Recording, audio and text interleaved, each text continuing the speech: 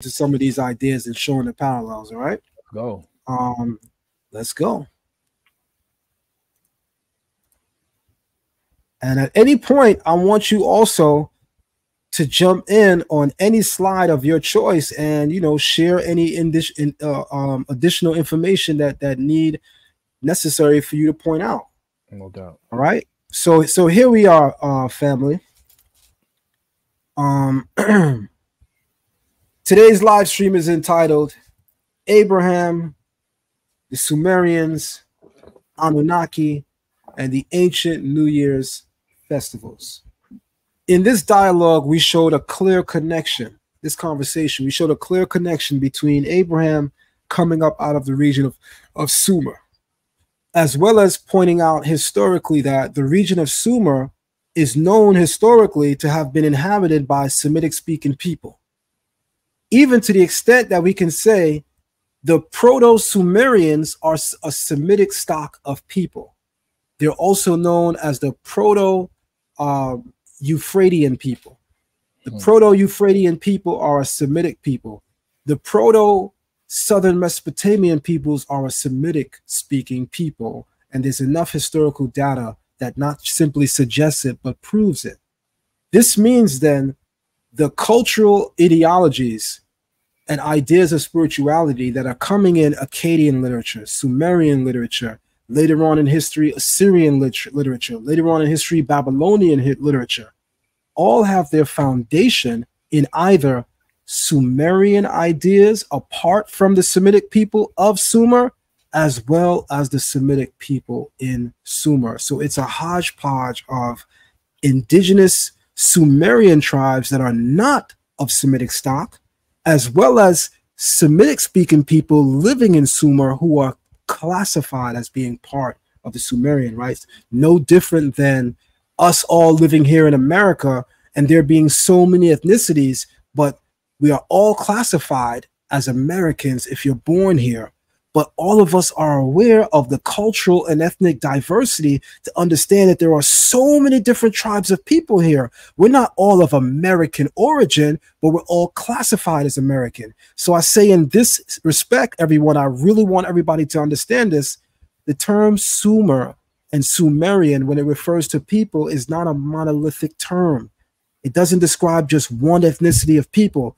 There were many ethnic peoples living in the region of Sumer, and the Semites were the dominant ethnicity in the region. So of course the stories that are told in the Babylonian epics share a commonality with the stories we read in the Torah, because it is told predominantly by Semitic speaking tribes, descendants and ancestors of Father Abraham. Wow. So now let's move. The Babylonian New Year ritual, known as Akitu, is observed in both Nisanu, which is an Akkadian term, and Tashritu. My goodness. So the current Hebrew calendar that we follow calls the month of Aviv, which is a Hebrew name to describe that the first month on the calendar. It's called in the modern Hebrew calendar Nisan, but we know from the Bible it's called Aviv. That term Nisan is borrowed from a much earlier Semitic term coming out of the region of Sumer, which is Nisanu.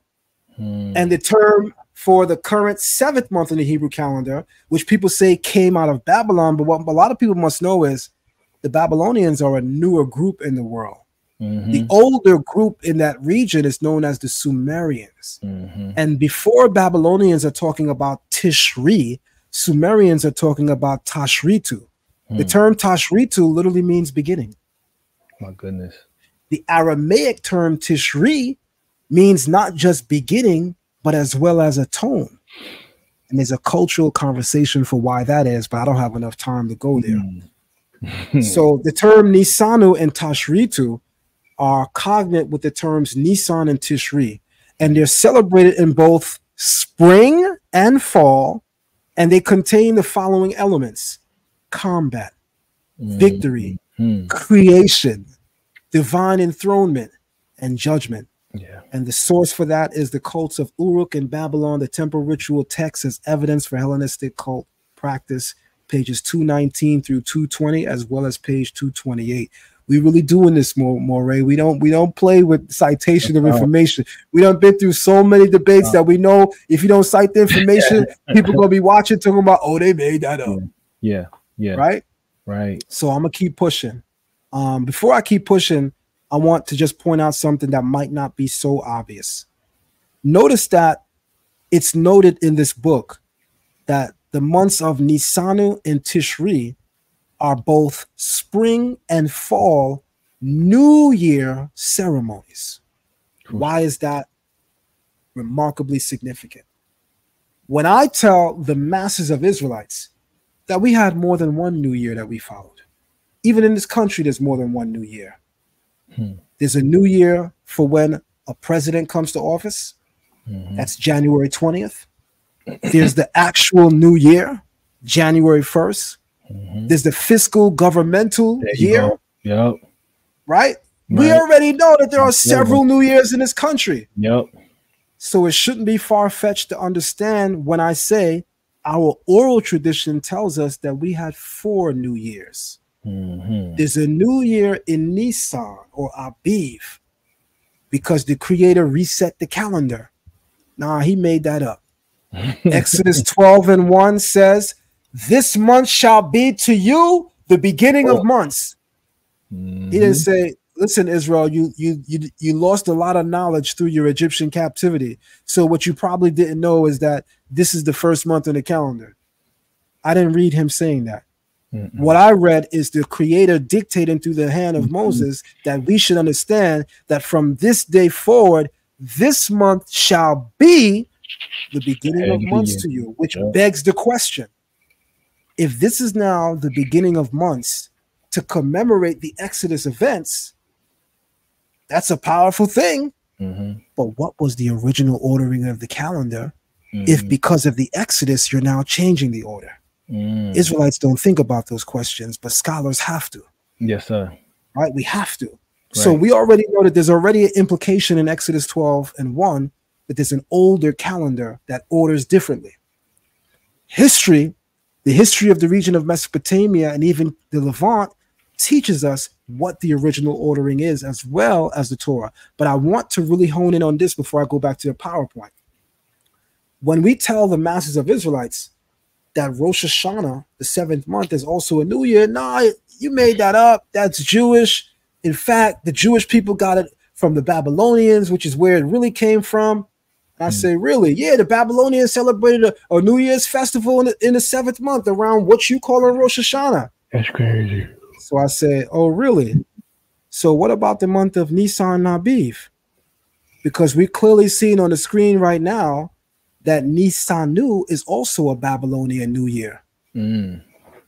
So if you're going to tell me that Rosh Hashanah is originally a Babylonian New Year, whoop-de-woo, I'm going to take you through history and show you that the Babylonians also celebrated the first of Aviv as a new year. So now what you're going to say? Wow.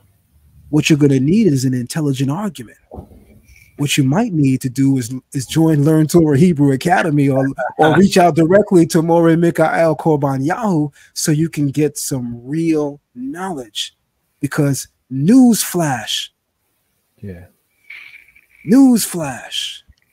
the Babylonians celebrated 2 New Year ceremonies, one in the month of Nisan and the other in the month of Tishri, just as we do. So it's lazy scholarship to say, oh, it's the Babylonians, it's the Babylonians. The time for lazy scholarship is up, Moreh. And people that have energy like us, that don't mind doing the work, are showing every day why we need to stop being lazy in this community. That's powerful. So let's keep it pushing. Push it. Depending on the time and place, the Mesopotamian New Year began either in the beginning of autumn, on the first day of the 7th month called Tashritu, which is the origin of the Hebrew month name Tishri, not yet found in the Bible, literally meaning beginning. That's what Tishri means. And in the beginning of spring, which is the second New Year festival celebrated by early Mesopotamians, on the first day of the month called Nisanu, Hebrew Nisan, found in the late biblical texts of Esther 3 and 7. So once again, Hebrews, you got to step your scholarship up. Rosh Hashanah is not a Babylonian New Year because the Babylonians celebrated it. Yeah, we are aware that the Babylonians at this time, the time we're in right now, observed the New Year. But the greater question that a real scholar asks is, why? That's it right there. From whence did the Babylonians inherit this culture? Because Babylonians are not the oldest people group in this region. The Sumerians are. And we know that the dominant ethnicity in ancient Sumer was Semitic people. So, of course, they celebrated a New Year's around this time because those are our earliest ancestors. Right, right.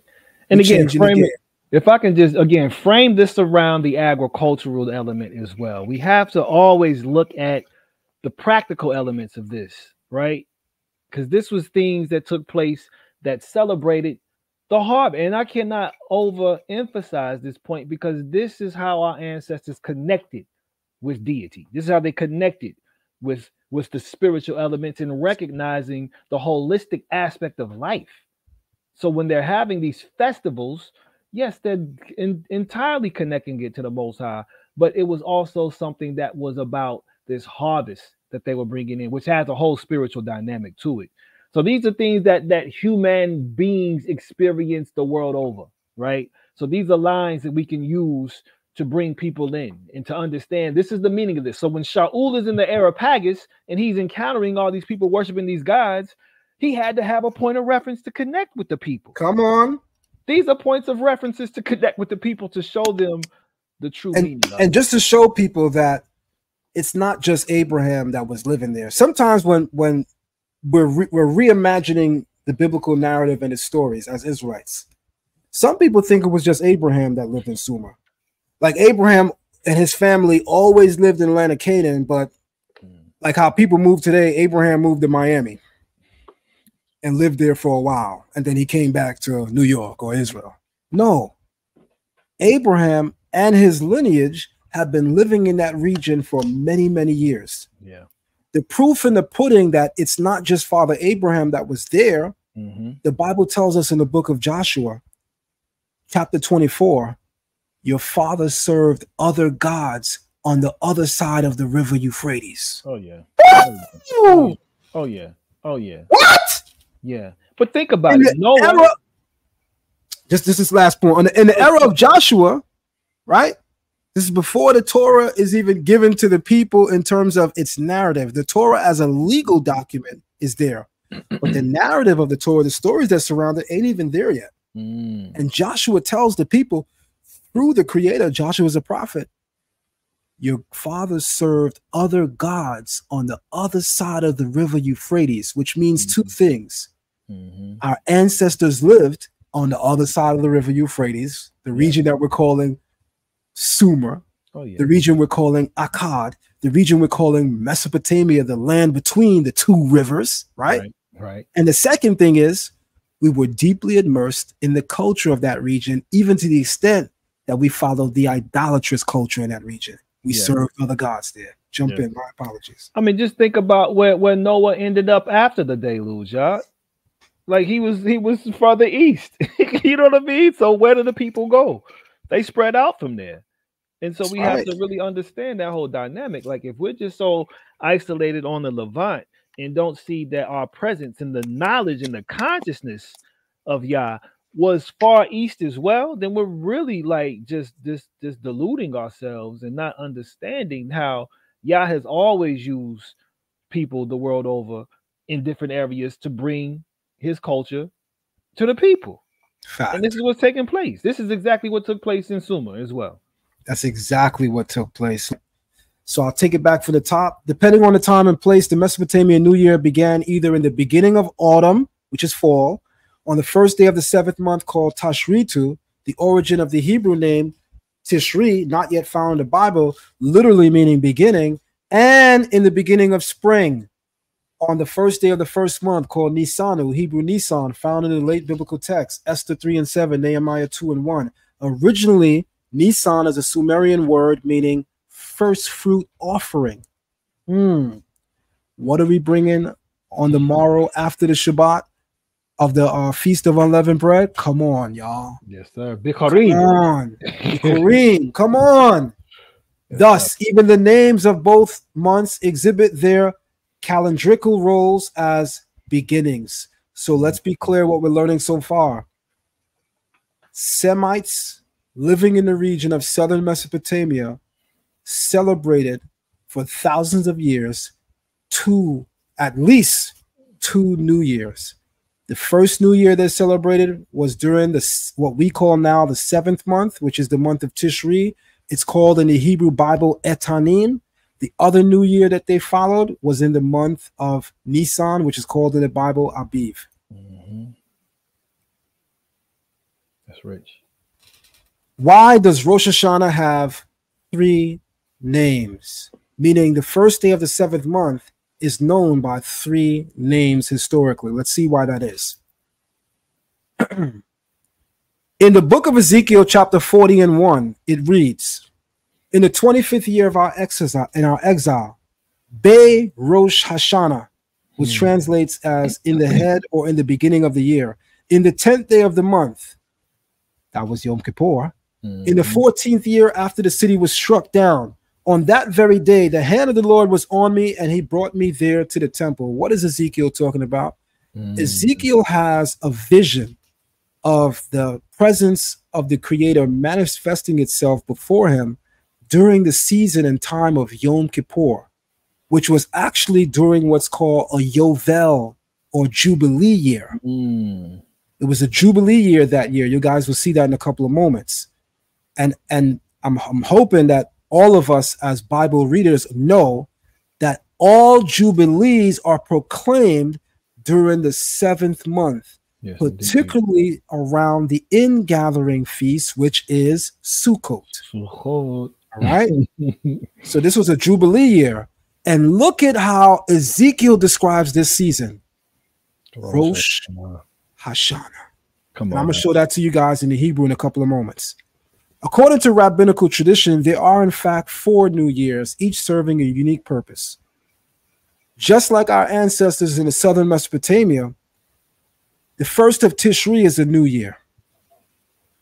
2 Beishavat is a new year for trees, which is the 15th of the month of Shavat.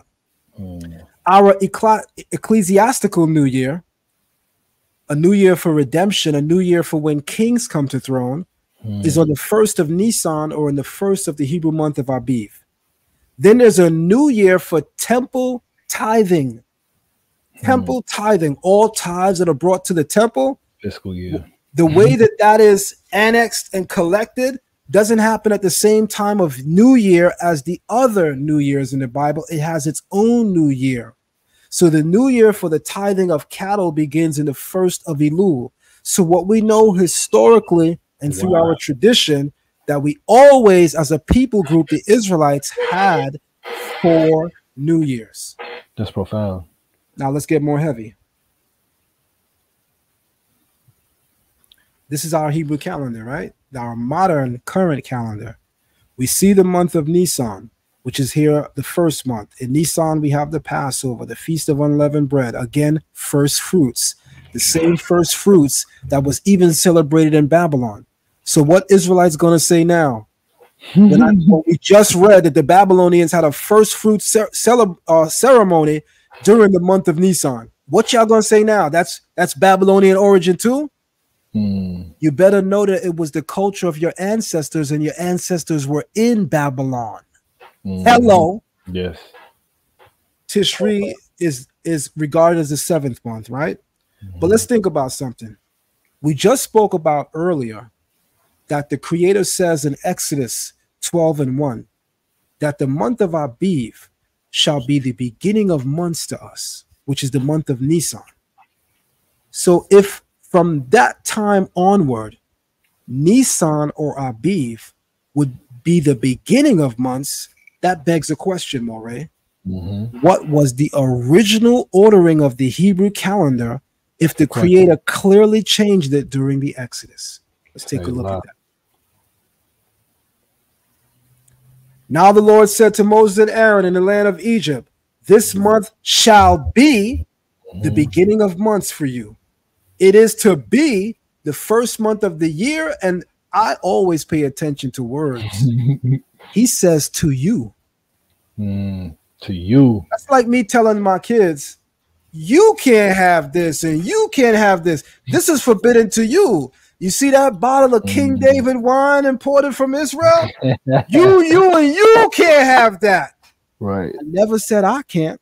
Right. So think about it. The Creator emphasizes in the biblical text that Aviv is the first month to us. It's a designation. Think about that, Moray.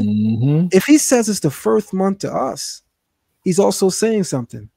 Right. It can't just be the first month period. Right. He says it shall be the first month to you. Right. So my question is, what is it to him? What is Yah's first month? Exactly. What is it in relation to creation and the original calendar? There you go. Remember, he changes it because of the Exodus event. And let's not marginalize it. This was a beautiful and powerful thing. But there's still an implication here that there was an older calendar. Where else in the Bible do we see that there was an older calendar? Let's move. In the story of Noah, Genesis chapter 7 and 11, it says, in the 600th year of Noah's life, in the second month, on the 17th day of the month, on that day, all the fountains of the great deep burst forth, and the windows of the heavens were open. According to Genesis 7 and 11, Noah's flood began in the second month, on the 17th day. Let me tell you something, Moray. My birthday is the 17th of Cheshvan. Cheshvan as a word denotes the biblical flood. Cheshvan is the current 8th month on the Hebrew calendar. Okay. And if anybody was to look it up right now, you'd see for yourself, just like we fact-checked information earlier. I need everybody to look at this. Wow. Noah's flood occurred on the 17th of Cheshvan, pronounced in Hebrew Keshwan, but you're going to need to type it with a V, Keshvan. On the 17th day of Keshvan, which is my Hebrew birthday, that's the day that Noah's flood started. My goodness. What's interesting about that? Let's go back to the PowerPoint. We see, looking at the calendar, that the flood of Noah took place in Keshvan. But Moray, on our current calendar, Keshvan is the 8th month. It's the 8th month, right? But in the book of Genesis, it calls it the second month. My goodness. So if what we now call the 8th month was originally the second month, I have a question, Moray.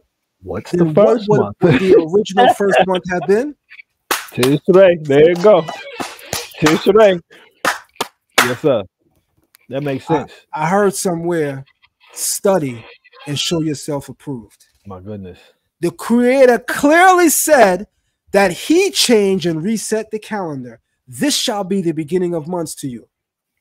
We know Noah's flood happened in the month of Keshvan. That's powerful. But the problem is, Keshvan is the 8th month. But time out. Keshvan is only the 8th month because of the calendar reset in Exodus 12 and 1, which means Tishri was originally the first. And if Tishri was originally the first, that's why we also call it Rosh Hashanah. And even the name tells you it's the first, because as you saw earlier, Tishri literally means beginning. Come on. That's rich. Are we not done, Moray? That's rich. There's more. Let me pause for a moment and make sure the community is understanding what's happening here. They awful quiet right now. Because when you see the chat this quiet, that's because you got people doing this. Hey, that's rich. That's rich. Yeah, man. It's always a beautiful moment when you can say something that yields a thought-provoking moment, where you literally are leaving people speechless. Because the proof is always in the pudding. And I'm going to say it right now. And it's bold to say, you can't disprove what I just showed. No. You can't. The floor is yours. But I know you can't disprove what I just showed. Right. History bears witness to what I just said. The Torah bears witness to what I just said. Let's go right back to that beautiful beam footage, because there's more to unpack and explore. We are in teaching mode. Here we go. Let's take it a step further now, because I believe in exhausting information. Like, for instance, I hate to say this, that Diddler trial that's about to happen, where 100 girls are coming out today and 400 tomorrow, and this new case, there's something in legalese called a preponderance of evidence. They gonna throw so much stuff on his case to where it's almost impossible for him to deny the truth of their claim. So I'm gonna tell y'all, I went to a law school, John Jay College. And the way we were trained to look at evidence and compile evidence is in the frame of legalese, a preponderance of evidence. So that wasn't a one and done. For a lot of people, what I just showed is sufficient to end the conversation. But coming from a legal background, it doesn't stop there. We're going to get deeper. There's more. There's more. Here we go.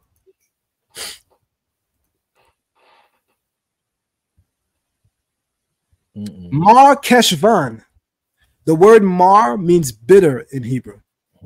Comes from the Akkadian word wara samnu, literally 8th month. Sometimes shortened or abbreviated to Keshvan. So even our ancestors are referring to this as the 8th month, right? The standard Tiberian pronunciation, Keshwan, is the 2nd month of the civil year, which starts on the 1st of Tishri. What did they just say? Keshvan, right, as a civil year for the early Mesopotamians, was considered the 2nd month on their calendar. My goodness. Even they knew it was the 2nd month. Just like clearly Noah knew and Moses knew it was originally the 2nd month. Let's move. And the 8th month on the ecclesiastical calendar, which starts on Nisan. Let's move. Now, I wanted to examine in context that Ezekiel mentioned. In Ezekiel chapter 40:1, it says, in the 5 and 20th year of our galut, which is the Hebrew word for exile, in Rosh Hashanah, which is the Yovel of the Jubilee. Anybody curious about what translation I'm going by? This is the Orthodox Jewish Bible translation, OJB. I like it. This is a strict literal Hebrew translation. So Ezekiel refers to this period as Rosh Hashanah. They add in the brackets, because of the time period in the history, that this was during a Hebrew Jubilee. So we should definitely know, because Israelites argue me. They say, all right, I do see in the Hebrew Ark that Ezekiel calls this Rosh Hashanah, which means beginning of the year. But how we know that he ain't talking about Aviv? Because that's the new year. So as far as I'm concerned, Rosh Hashanah is Aviv. And he was talking about Aviv. No, he wasn't. Because this was during a Jubilee year. And the Jubilee is not proclaimed during Aviv. It's proclaimed during the 7th month. Yeah. This is Yom Kippur all day. And as we say in Learn Torah Hebrew Academy, Moray, the work is easy when you're well studied. Yes, sir. In the 10th day of the month, in the 14th year, Ezekiel provides us, Moray, with so much information. We know the year. Yeah. It was 573 BCE. My goodness. I'm going to get a little deeper in the year in a couple of moments, by the way. I came with some work today. Let's go. In the 14th year, which was 573 BCE, after the fall, in the selfsame day, the hand of the Lord was upon me and brought me there in the night vision. Let's move on. Now, this is my commentary and my handwriting. Now, let me shift gears and put on my historian hat. Ezekiel provides us with 3 points of reference to verify whether or not the new year he's talking about is either in Tishri or Aviv. For he provides the time period, the post-exilic year. He says it was the 25th year of our exile, Well, we know when the exile started. He then provides the day of the month. He said it was the 10th day. He finally provides the advent or beginning of the exile. He said it was the 14th year after the city was conquered. Now that we have those historical dates, which Ezekiel provided in this passage, we can now verify it with the ancient calendar to see if the vision he was talking about took place as Rosh Hashanah in Tishri or Aviv. It comes out that the calendar date, based on the accurate historical information Ezekiel pointed out for us, verifies that this did indeed take place during the month of Tishri, September, on the 10th day of Tishri, which was the 12th of September that year. In the Hebrew calendar year, 3189, and in the Gregorian calendar year, 573 BCE. Wow. That's work. That's work. We came with work today. That's work. That's work. We're gonna get that work. Come on. As Eastgate says in the chat, high level of instruction. Yeah. Come on, y'all. This is critical. This is critical. Orientation is everything, and we have to reorient ourselves correctly as relates to time. So this is so essential, lot. If we're not on y'all's time, we ain't, and we on Gregory's time, we out. You know what I'm saying? Out. We got to get this back. We out. But usually I don't do this, but go ahead. There's some more. There's more. This is rich. And this is what I like to call the icing on the cake. In the book of Exodus, chapter 34, 22, it says, "You shall observe the Feast of Weeks, of the first fruits of the wheat harvest, and the feast of ingathering at the year's end."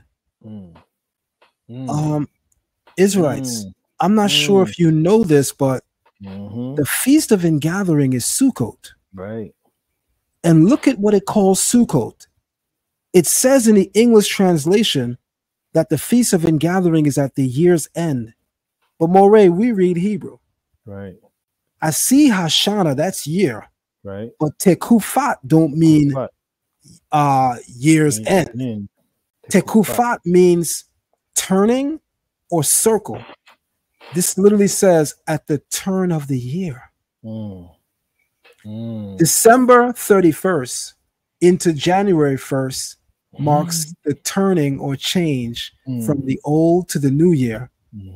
Was that Moses just literally telling us that the 7th month marks with the seasons, the turning of the new year from the old to the new? Nah, Zion, you reaching. You reaching. All right. Tekufat does also mean to turn. That's a fact, Zion. And Shana means year. So this does say at the year's turning. But how do we know that the feast and gathering is Sukkot? I still think this is Aviv. Wow. Israelites always want a dead idea to live. So let me prove through the Torah that the feast of ingathering, which the Torah tells us marks the turn of the year, is in Sukkot. Easy work, Moray. Look at easy work. That's easy right there. In Leviticus 23, it says, verse 39, also in the 15th day of the 7th month, when you have gathered in the fruit of the land. Ingathering. What is the ingathering? When you have gathered in the fruit of the land. Yeah. When is the ingathering feast? It's that 7th month. Sukkot. You shall keep a feast to the Lord. On the first day shall be a Sabbath. On the 8th day shall be a Sabbath. And you shall take on the first day the boughs of goodly trees. Sounding like Sukkot to anybody? Branches of palm trees and the boughs of thick trees and willows of the brook. And you shall rejoice before the Lord your God for 7 days. Does it sound like Sukkot to anybody? Fast forward to verse 42. And you shall dwell in booths. We know we're talking about Sukkot. Clear. Clear. Moses just called the season of the 7th month that marks Sukkot. He says it's the turn of the year. I don't know what else y'all need to hear to understand that this is a new year. Well, Moray, I brought some more stuff. Strapped. The word for in the beginning, the first word of the Bible is Bereshit, right? Our ancestors teach that the first month on the Hebrew calendar is Tishri, because Tishri was the date in which the world was created, the beginning of it all. Yeah. Well, Moray, if you rearrange the letters in the word Bereshit, it literally spells Aleph, Be Tishri, the first of Tishri. Same 6 letters, Beit, Resh, Aleph, Shin, Yod, Tav, Aleph, Beit, Tav, Shin, Resh, Yod. That's the code. On that note, encoded. It's I encoded. I ain't got nothing else to say, bro. It's encoded. And